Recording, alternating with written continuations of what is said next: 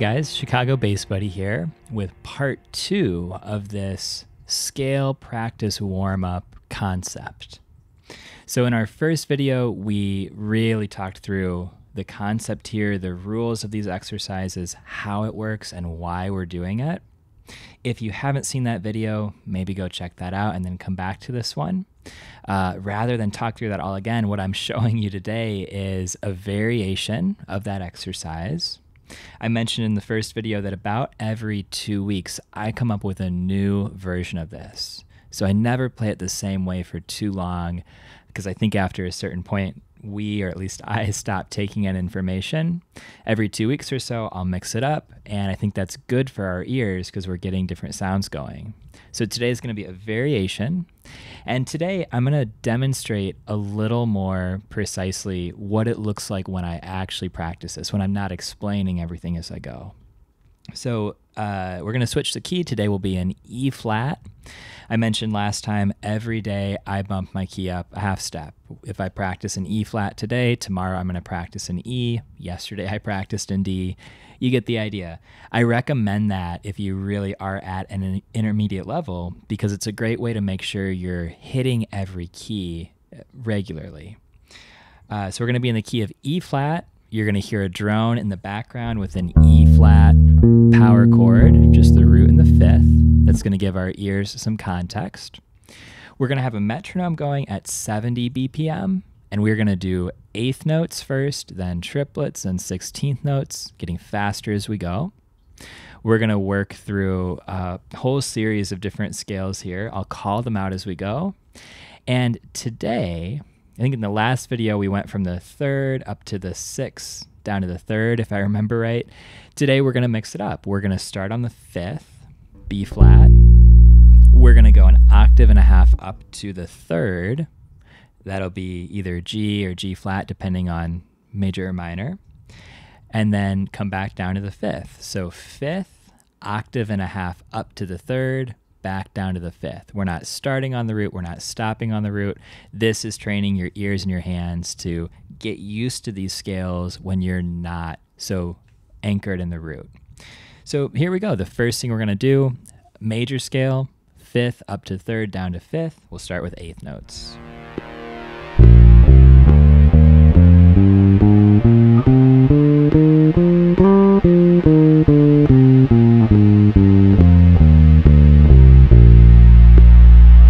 Let's do that one more time, and if you aren't already, get your bass or your instrument and play along. Practice this with me.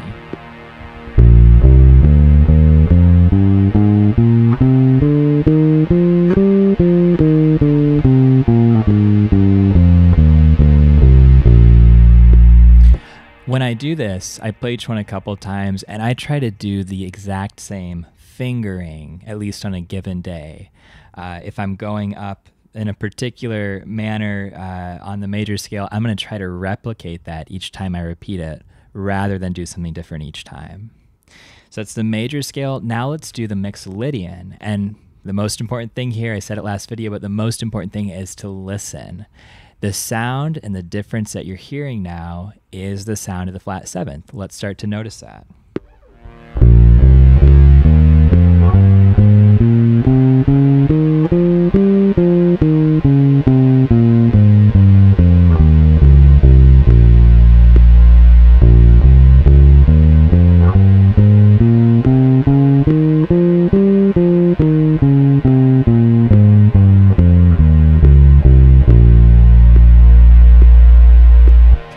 Let's do the Lydian.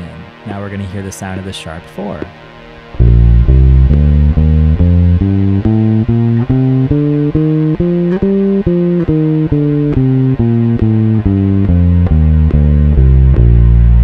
Again.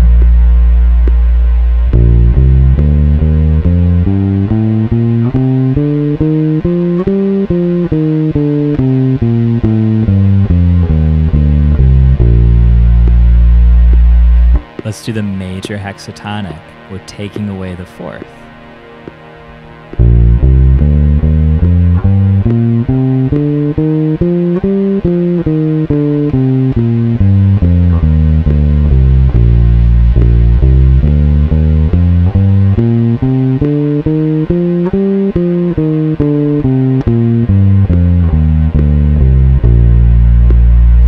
do the pentatonic.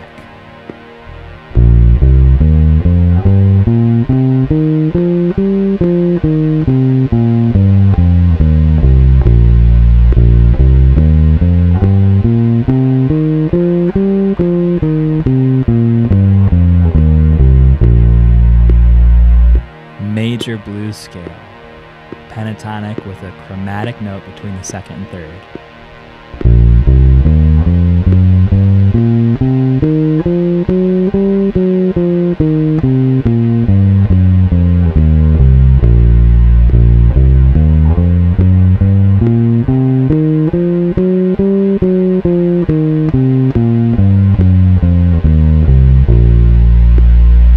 Okay, those are our major scales. Now let's get into the minor ones. Natural minor, still starting on the 5th, up to the 3rd, down to the 5th.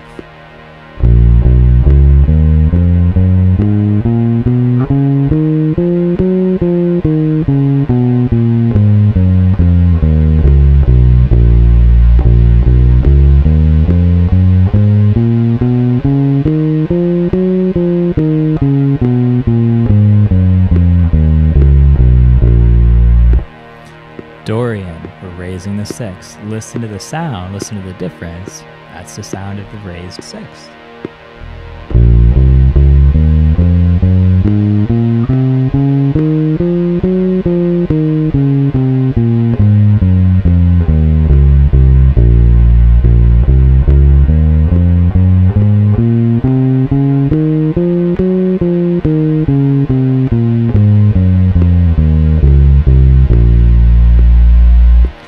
Phrygian, so natural minor scale with a flat 2nd.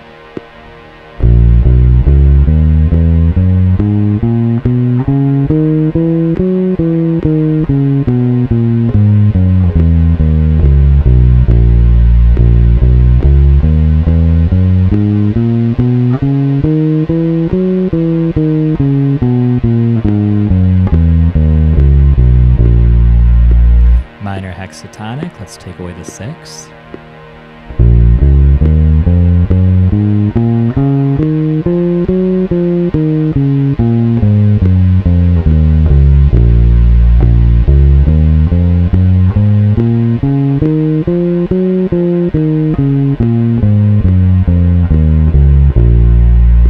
Minor pentatonic.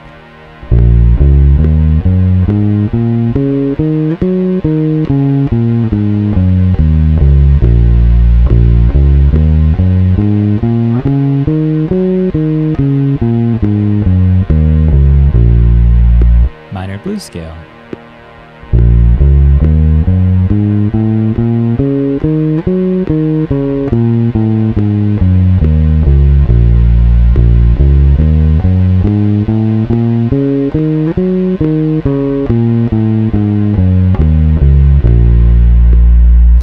Okay, so if you didn't watch the first video, those are the scales that I do because those are the scales that I use most often. You could, of course, swap these out for literally anything. You could do altered scales, diminished scales, whole tone stuff. You could remove some of these if this is too much and maybe you're kind of new to this stuff. You could add to it. You could rotate out. Maybe 1 month you practice major and minor. Maybe the next month you get into more diminished. This is what I'm going to stick to, though. So now we're going to do the same thing, but in triplets. So it's going to be a little bit faster. We'll start with our major scale.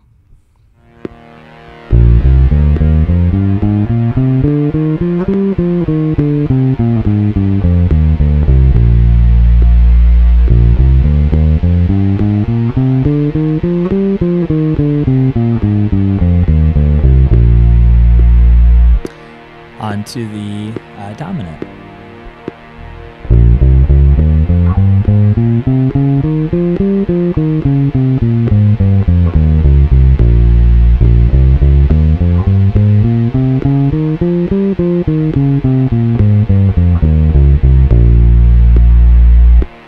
Lydian.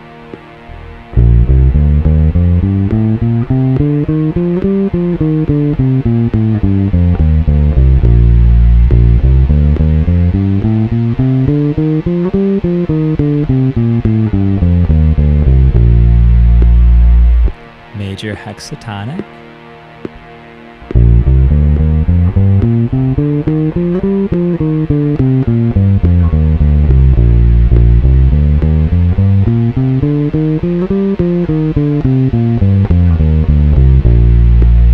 major pentatonic,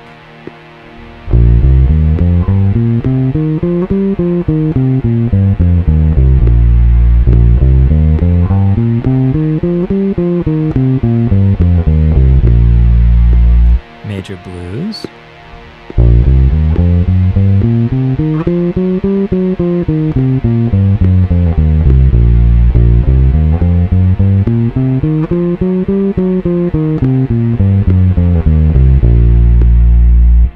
quick note about a couple of things here. With this one, I'm demonstrating this where I'm striking each note with my right hand, my picking hand. You could, of course, do this with slides or hammer-ons or pull-offs if you want to practice articulations as well. I'd recommend devoting some time to each of those. Maybe the first couple weeks you practice this, you strike every note, and then maybe you spend a little time with a variation where you're sliding into notes, maybe every second note or third note, or you're hammering on when you're ascending. It's a great way to be intentional with your articulations. But for now, I'm practicing striking every note because we want to be able to play that way when we need to or want to. We don't want to have to rely on slides or hammer-ons. You'll also notice I'm doing my best, more or less, not to accent any notes, but of course, that's another way you could take this to a new level. You could accent downbeats. You could accent every second or third note and get into some polyrhythms. You could accent just the notes with one of your two fingers and kind of work on right hand technique. I'm playing this all even, which of course we want to be able to do, but we also want to be able to play with phrasing when it actually comes time to make music. So feel free to try some of those things out. Now let's go ahead and get into the minor stuff with the triplets. So natural minor scale. Here we go.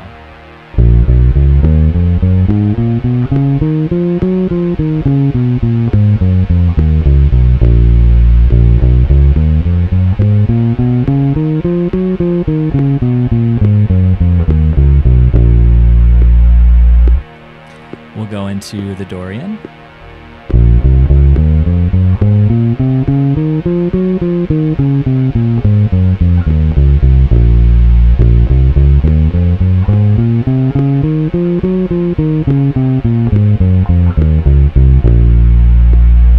We'll go into the Phrygian.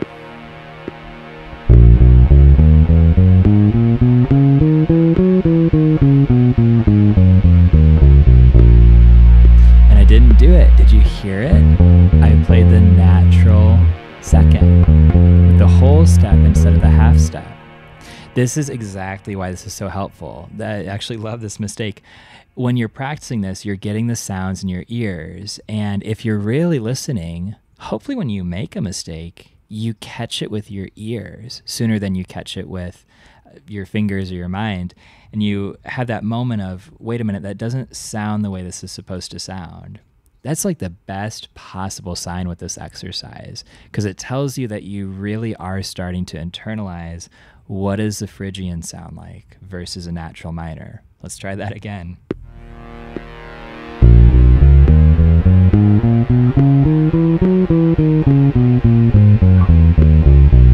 That's more like it.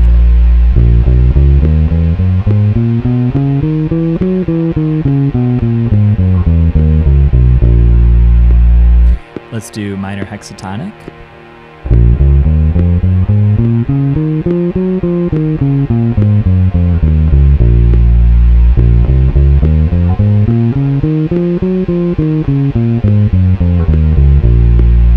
Minor pentatonic.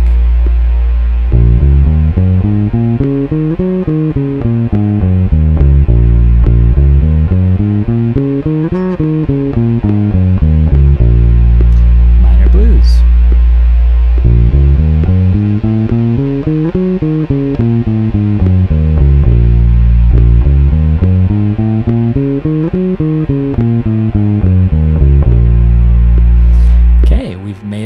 through the triplets. You know what's left. Let's try 16th notes. Now, this is where you're going to find out where you should be setting your metronome. If 70 is too fast or too slow, when you get to the 16th notes, adjust accordingly.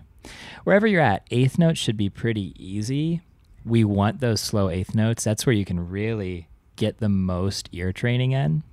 Triplets should be comfortable, but a little bit more challenging. 16th notes, maybe you're pushing your technique a little bit. Maybe that's less about really getting time with each note and more about hearing how the sounds as a whole when it's a flurry of notes. Let's go through it. So major scale. 5th up to 3rd, down to 5th. That's our grid.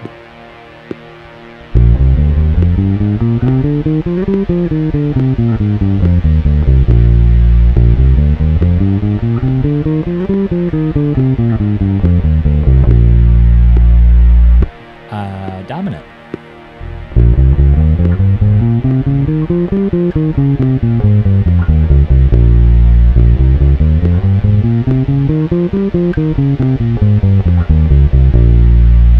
Lydian.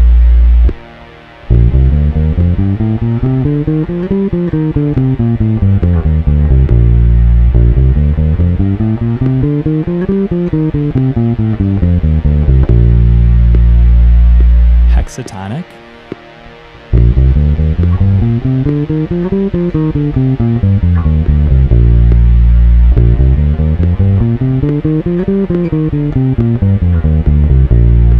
Pentatonic.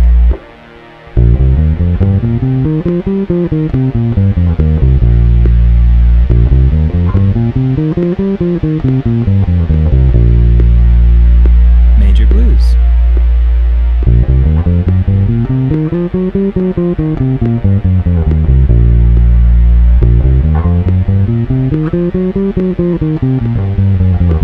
Ha!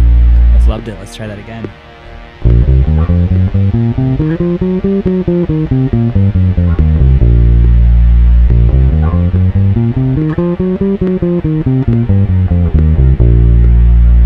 Now all these I'm kind of starting on the downbeat, but there's another variation. Maybe you want to try this leading in, starting it on the 16th note before the downbeat, or the triplet, the 8th note triplet before the downbeat. Maybe you want to try this as very, very syncopated, whether that's 8th notes or 16th notes only playing on offbeats. You can get a little bit of rhythmic practice in. I think the most important thing is that with these variations, go to those when you really feel like you're starting to get the sound in your ear, and it's a matter of solidifying it and hearing it in different contexts. But when you're first trying to internalize these scales, maybe just start this way, hitting every note, 8th notes, triplets, downbeats, no accents. Okay, let's do the minor scales, 16th notes, and that'll be that. So natural minor.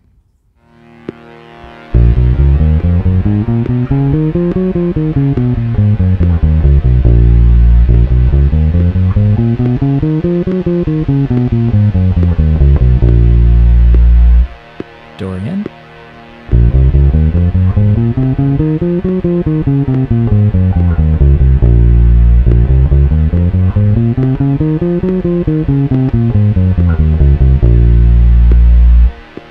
Phrygian.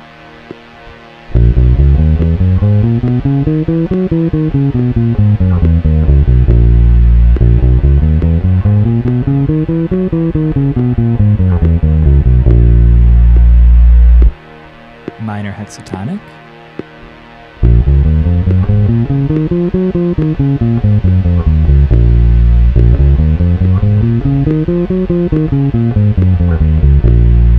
Minor pentatonic.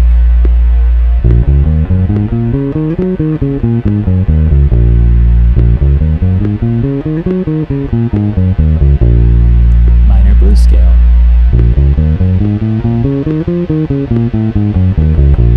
Did you hear that? I slid up, but I didn't make it to the third. I went to the second. I meant to go from here to there, but I only made it as far as... And that's so cool. I heard it without knowing anything was wrong in my fingers. There we go, using our ears. In this exercise, each time you make a mistake, it's a great chance to check yourself. Maybe if you hit a wrong note, before you move on, stop and think if you can identify by ear. What was that? Was that the flat 7? Was that the 9th? What was that? Let's try that again. Minor blues scale.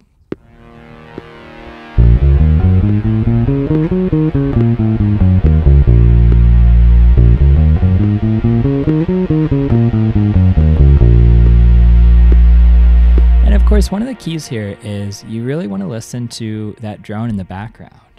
We're starting and stopping, I suppose, each time here, but you don't want to lose track of the fact that that's not the root. This is the root.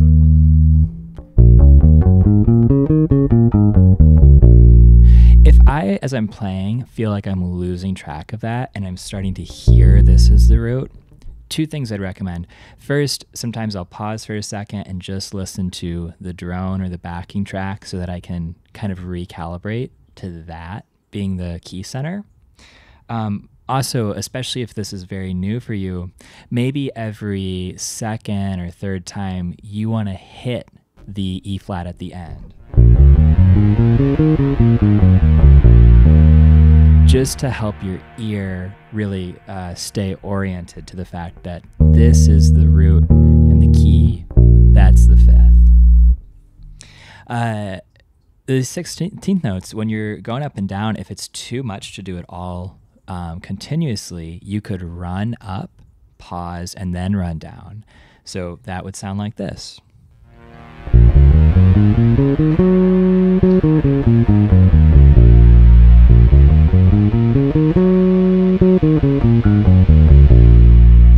You could do that for some of the scales, all of the scales.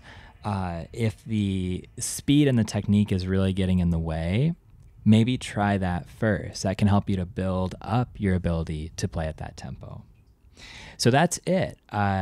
Moving forward, I might do a few videos of some different kinds of variations, maybe getting away from just playing by steps all the way up and down the scale, maybe getting into incorporating some different intervals or leaps. Both these videos so far, we've ascended and then descended each time. Of course, you could flip that. You could just descend and then ascend. Also, again, if this is new, maybe simplify. Maybe for 1 week, you just ascend on each scale. You don't descend at all. Maybe the next week you do the opposite. You just descend and then ascend. If all of these scales and running this is too much, either it's overwhelming or it's just taking you so much time each day that it's not viable, strip it down.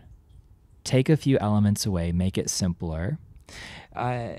This is something that, you know, if you're spending more than 20 minutes a day on it, maybe simplify it. Get to the point where it's more automatic, where you can move through it more quickly, and then you can add elements back in. So enjoy. Let me know what you think in the comments, and happy practicing.